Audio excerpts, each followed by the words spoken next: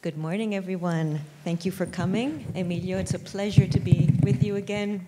We've done this a few times before, but it's always a pleasure. Thank you very much. I mean, it's not, to me as a journalist, it's no wonder that Mexico was chosen, certainly no wonder that Televisa was chosen. Every time we speak, I think the number of hours that Televisa produces keeps going up, right? What are you, 90,000 now? 90,000 hours, and the complicated thing about it is trying to produce the best quality hours, not just the amount, no? But I believe that all the people working on the creative side and the production side do a very good job. Right, excellent. All right, so Mexico is MIPCOM's country of honor. I guess my first questions are, why Mexico? Why content in Spanish, and why Televisa? Well, I believe that first, Spanish, as you know, is depending on the data that you use, but it's either the second or the third most spoken language in the world, no? And I believe that that's why it makes it very important. And Mexico is either the first or the second economy also in the Spanish-speaking world. So I believe that makes it in this industry, the entertainment industry, very, very important. No? The content industry is the most value-added industry in the region. And that makes a lot of sense because of the amount of hours that we produce as the leaders in this. And obviously that for Mexico, I believe it's a strategic opportunity being right next to the United States, because then you add close to 60 million people that speak Spanish there, and basically 65–70% of them are from Mexican origin. No? So, and I see Mexico also as an economy that we see this economy depending on oil, but I believe that with all the reforms that have been going on in the last couple of years for Mexico, obviously changes to other different dynamics, and obviously it's a land of opportunities for us as Mexicans, but also for international companies to go in. No? So I believe that it was a very good choice, and we're very proud as Mexicans to be able to be, the country of choice for this year. No? Excellent, excellent. And so the Mexican TV market has certainly evolved since you became CEO of the company, which is now, was 1997? 1997, yes. So that was a long time ago. We were young and irresponsible. How have you... We're still irresponsible, by the way. No. Well, how have you seen the Mexican TV market evolve in these years, and what role has Televisa played in helping that development? No, I believe that all the environment has really changed a lot, and we have numbers that back then penetration of paid television was only around 18–20%. That has grown to 50 or 50+% right now, and it's not just the penetration in number of subscribers, but it's the amount also of channels that have come into these new technologies, because obviously the technology for cable and satellite has made the possibility that instead of having maybe 50 or 60 channels, you have 200, 300 channels. No? So that environment has changed a lot, and competition in the production of content has obviously changed for this market. Also, internet back in 1997 was zero penetration. I mean, it was just email, no? Maybe, and now it's more than 50% penetration in Mexico. Also cable and, well, paid television and internet penetration is growing at around 20% per year. So obviously that's going to grow still for the next few years a lot. And I believe that where Televisa has been positioned is in the production and distribution of content since we started. And we have been able to use these new platforms and to produce niche also programming, because back then suddenly a minority was maybe 100,000 or 50,000, so it didn't make a lot of sense to produce for that small amount. But now the minorities, and if you take all the Spanish-speaking world, suddenly minorities are 1 million, 2 million, or 3 million persons. No? So Televisa has changed a lot in their traditional way of producing the content, and to change in producing content for the different platforms, and the use of those platforms to enrich the experience. Right, and certainly Televisa now offers so much more than just telenovelas. I mean, you produce across a broad range of content. Telenovelas have obviously and are our best production, our best product, but obviously we are now in the business, not only, I mean, we have done comedy and musicals and a lot of things, obviously sports is a very important part, but we're also now in the business of formats, because at the end, we are a creative company that not just only produces stories, but produces ideas, no? And I believe that those ideas, when you take them out of Mexico to other countries, and you have the people that you work with new ideas and with new things coming into this original format, obviously it enriches the format and builds a better program. No? So formats also is a very important part of what we do right now. Absolutely. So you mentioned that the landscape has changed so much, and certainly also viewers are viewing differently, and we'll get to that in a moment. But how is Televisa adapting to this new landscape? It's, I believe that first you need to do its trial and error, no? Because there's a lot of these new technologies that you don't know if they're going to go or they're going to be there for a long time. But I mean, I believe that we need to try in every technology. No? Obviously, the storytelling process is basically the same. It's really providing the best story that we have, and with the best quality production that we can do. But now I believe that obviously there's two things that we can do. The optimizing of the usage of windows, that this means not just producing for over the air, but maybe producing for certain platforms only, or maybe start instead of over the air in paid television, or actually through the internet or through or other platforms. And also the usage of these platforms to really have a second screen idea that really, instead of being one way, the way it was traditionally, that you just deliver the content, is how to interact and interact as much as possible with the viewer. And this builds a better experience for the viewer, and obviously for us, it has a lot of input into the program to understand and to make the changes that we do and that we build through this production process. We have a very good example about this, and I have a video that I want to show, because we have Channel 5, who is an over-the-air network, and the way Channel 5 has completely changed into being a target to young audiences, and really be a part of not only giving the entertainment to the people, but also having this feedback from the people, and really changing the environment of how Channel 5 works. So if we could play the video. Canal 5 ha cambiado su imagen y su audiencia también ha cambiado. Ellos quieren escaparse de su realidad, pero parte de ese respiro lo encuentran en el prime time. Tráfico, estrés, roben. Así es como se ve el 70% de tu vida. Solo el 30% de nuestro tiempo lo dedicamos a hacer cosas divertidas. Dije divertidas. Cuando no estés en ese mundo horrible y gris, queremos que estés en PM. Conéctate con un mundo que te saca del promedio, que es arriesgado, que te cuenta cosas que no se dicen cotidianamente. Un mundo que evoluciona por ti. Con tus comentarios, likes y troleos, le das forma a nuestro contenido. Trolear, viralizar. Nacimos aquí y no nos vamos a ir. Por eso, cuando prendes la tele, enciendes una red de entretenimiento. Los programas de televisión despliegan estrategias transmedia que elevan el uso de celulares, compus y tablets hasta un 53%, mientras ves PM Canal 5. Por una razón muy sencilla.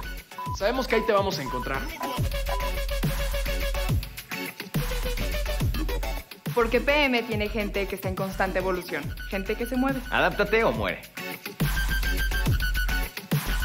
Por eso nuestras campañas hablan cuando nadie lo hace. Ya llegó la primavera y se terminó la espera. Y se ve como ningún canal se ve. Hace falta que PM vive en todas las plataformas con propuestas concretas de entretenimiento. PM salta de la pantalla y va a buscarte a ti, donde quiera que estés. No te saques de onda porque estamos cambiando. Y esto apenas empieza. This is one of the examples, and another one that it's very interesting is that when you see our programming going through Univision in the United States, it's incredible the amount of tweets or interaction that are done in English, although the programming is in Spanish. So you see the importance of the bilingual community in that country, that is, they can watch their content in Spanish, but they can use their native language or the language of the country, in this case, to interact with the audience. Right. It's a little mind-boggling at how quickly everything is moving forward and changing. And in that vein, we are facing a very interesting dynamic between professional content and user-generated content. What's your view of the future regarding this dynamic in the market? Well, when this started, I believe that first we never knew, and we actually now do not know where this is going to end up. No? Like I said, there's a lot of platforms that have been there for a small amount of time, and a lot of them that have been there for a long time, and they're going to be there for more time. So I believe that first you need to participate in all of these platforms. But what we have learned over time is that when, let's say, a platform like YouTube started, it started as user-generated videos, no short-form videos that were generated by the users, and a lot of people said that the future was there, and that professional content was not going to be even close to what the user-generated content was. And what you see now is that you have all these videos produced by the general public that are there, and some of them do millions of views, but at the end, most of the conversations, most of the content that it's there and that people are using is professional content. So, so you see that around what a program is airing, when it is airing, there's a lot of conversations going around. The advantage also is time shifting, about really having the ability to watch the program that you want to watch whenever you want to watch it. So that obviously makes it very easy. And I believe that the advantage that Televisa has, and I believe that is where the companies need to work on a bright future, is that if you really have the most of the distribution platforms that you can have to have your content there, you're going to be in a very good place for the future. Because it's not just a question of the quality production, but it's how you deliver it to the end user, no? And how fast can you deliver it to the end user. So I believe since 1930 that we started our radio station, we were very focused on that. It was the production of content and the distribution. Obviously, back then, the only distribution platform there was radio, no? And now, so obviously, these technologies make that not just, I mean, just in the internet, and you have 6 or 7 platforms through the internet. So positioning ourselves in the distribution part of the chain is very important. Right, because even though we don't know what platform may emerge as the more important one, if you are everywhere to begin with, then you can grow and adapt to the market. And you need to adapt the content to that, because it's, you cannot have the same content in the different platforms. You need to understand how each platform is working, how the user is using that platform to adapt the content to those platforms. And suddenly, like I said, it's some of our content uses all of the platforms, and some of them uses just once. Right. So how do you see viewing patterns change over the next few years? I imagine you have a focus group at home of the next generation. Do you observe them? No, I believe that if you see now, it's everybody is video now. I believe a lot of people are watching more video now than ever, no? And like I said, the advantage of these platforms is that you can achieve access to content from around the world. So I believe that obviously the production of video, the production of television, the production of programs is going to be very, very important. And like I said before, but I see 2 very important avenues here. It's first, how can you enrich the experience to the user? And it's not just a question that they can back to you through Twitter or Facebook or whatever. It's how you can use that second or third screen in building a stronger experience to the user. And obviously, having the time shifting. I believe that people now that have access to a lot of more content that was there before, obviously you depend to have maybe less time of that person than what you had before, no? So I believe that time shifting, that people really can watch their content in any device that they want, at any hour that they want, make it very important. and you make a more user conscious product that a company conscious product. I believe that the user needs to have the ability to do all these kind of things to achieve, to access to your content. And they need many options, right, yes. to get to your content, right. What is the role of technology in this new landscape?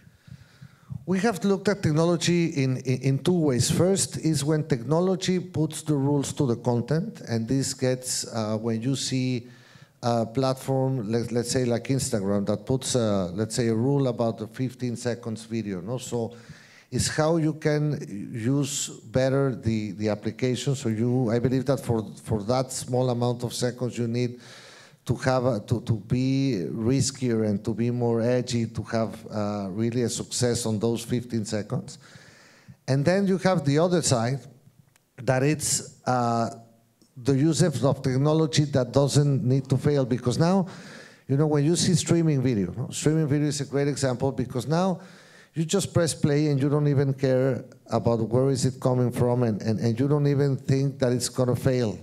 And streaming video is a very complicated technological advancement, no? And I believe that we need obviously to use those kind of technology achievements for the distribution of the content, because people are expecting for that technology to work, and the advantage is that with that technology working, you can achieve, you know, 1 hour or 2 hours or 3 hours of video. So I believe that's a very important issue. And also, like I was saying, it's to create a better experience, we really need to access the second and the third screens. We have also a video that I want to show of a production that we want to do in 2015, where the tablet is part of the show, not just, so if you have a tablet and if you have an access to internet, you're gonna have a greater experience.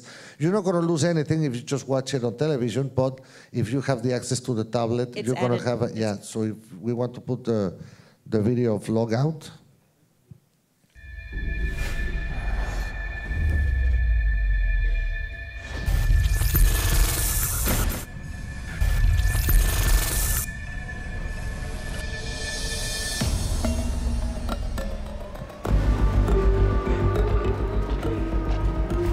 Levanta los pies, camina.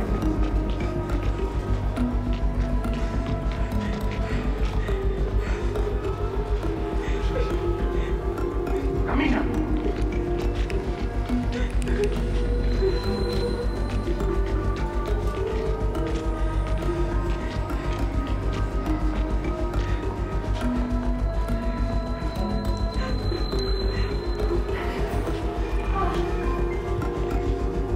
Agárrala bien. Bueno, ¿qué pasó? ¿Ya quedó eso? Todavía no. Pero ya sabías. Voy a entrar a la cuenta. Y si no está el dinero, ya sabes lo que le va a pasar.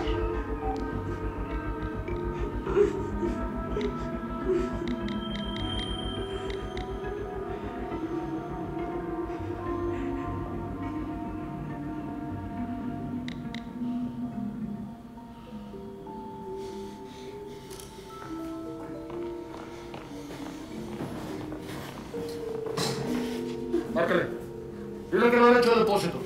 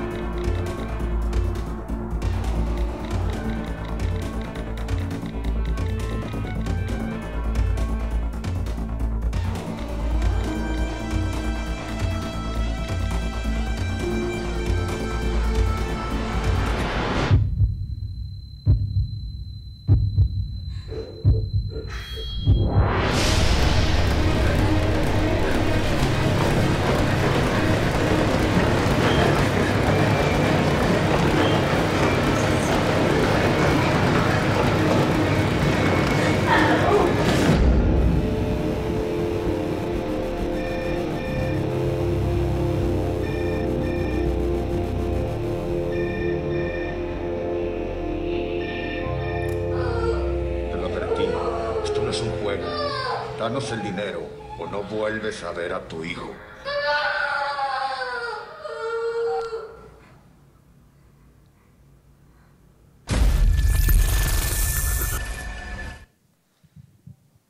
Wow. It's a very interesting project. I believe that, like I said, it's creating this kind of content make that the user experience is way greater than just watch it on a Absolutely. screen. And if you will pardon my expression, it's nice to see a kick-ass woman. I mean, that's really great. I don't know how that translates into Spanish, but that's... Kick-ass, I believe it's Kick-ass is a good. universal word. That's great. What business models are you seeing for monetizing content on digital platforms? Well, we see that that you have the basic two business models. One, obviously, it's advertising-based model where you can have not just the 30 seconds or 10 seconds, but really working with the clients in building platforms that are product integrated into the program, and obviously the revenue by the subscriber. No, either on a model like several platforms has, where you have a X amount of dollars per month and it's all you want on the platform, or basically one-off renting or buying of a program. And we're working on both of the models, because at the end of the day we believe that the production that we do obviously need to have a return on it, and because you're investing a lot of money on that. And I believe that still there's a lot of piracy, but people want to pay for good content and good quality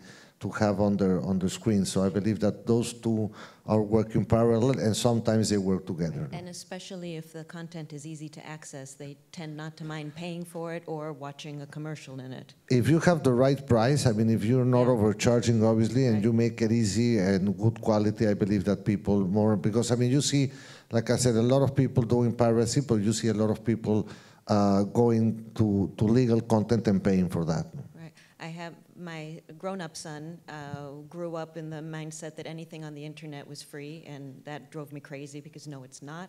And my younger daughter, even though she uses my credit card, be careful, they learn how to do that very quickly, she'll go to iTunes and buy. So I think the younger ones are starting to get more used to the fact that if it's just a click and there's mommy's or daddy's credit card, it's easy to buy.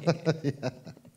I know that Mexico has been going through several reforms in many industries, also broadcast and telecommunications. What do you see? How does this impact Televisa? Is there a prospect of greater competition in the market? Well, there's a prospect of greater competition in the market on the television side, because there's two national networks that are going to be in place next year.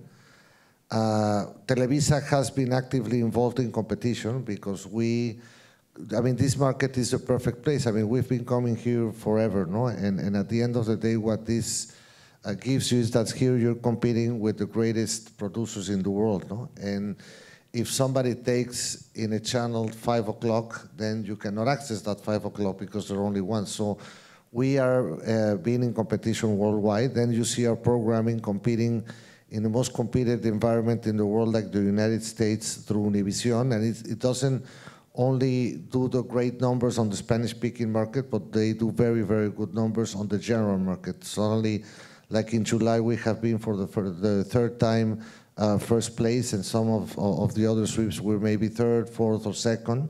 In the general market, when you only have maybe 60 million people speaking Spanish outside of the almost 300 million that there are, no? So I believe that the production facility that we have, the people that are involved in producing the content for Televisa are the best people around to do it. Obviously, we have expanded to do other companies and other co-productions around the world that obviously build this better content.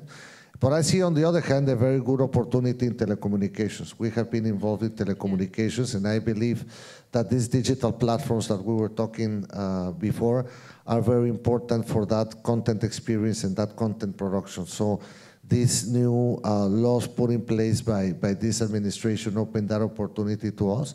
And if you do an analysis of all the reforms that have been put in place, like the fiscal reform or the energy reform, I believe that they're going to really change the environment of Mexico. It's really, there's a lot of opportunities now in Mexico. I believe that this government is really working in not just getting a lot of investment into Mexico, but also helping the companies in Mexico to be international. And I see a bright future for the country, and we obviously want to take part of that future and work not only for Televisa to be a great company, but also to have the best country that we can have and be part of building that. And in that vein, what do you see for the future in Televisa? Well, first, I believe that obviously we need to adapt to these new technologies that are very, very important. And on the other hand is the format part of what we do. Formats is something that we started not so long ago. We have had some bright successes on those. What we have learned when we have worked with formats from outside that we go into Mexico is that working with the people who develop that format and translate it into the culture that we have in Mexico, to the culture that we have in Televisa, make a better program. So we have had long-lasting relationships with a lot of the media partners that we have, and I believe that formats is an incredible way of putting together a lot of creative people from around the world into one idea and develop it every month, every year, a better idea. And having those kind of things in the program makes a good quality second season and third season. And we have actually the last video that we have to present is a video about our format. Where's Eduardo Clemencia? Eduardo Clemencia is here. Please stand up, Eduardo Clemencia. This is the guy who you can call to buy any of the formats that you're going to watch since we're in MIPCOM in Canso. His name is Eduardo Clemencia Herrera, and he would be very glad to, for his sake, to charge you a lot for the formats. No, but let's see the video about the formats.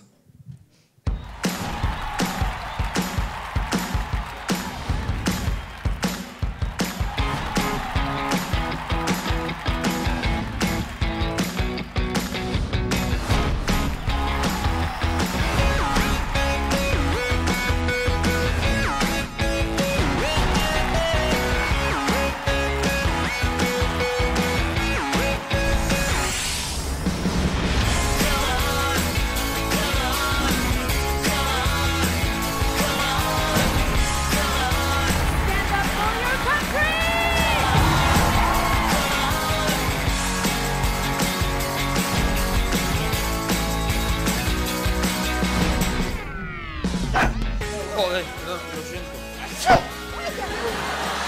A ver, Maribel, entonces puedo seguir con las cámaras.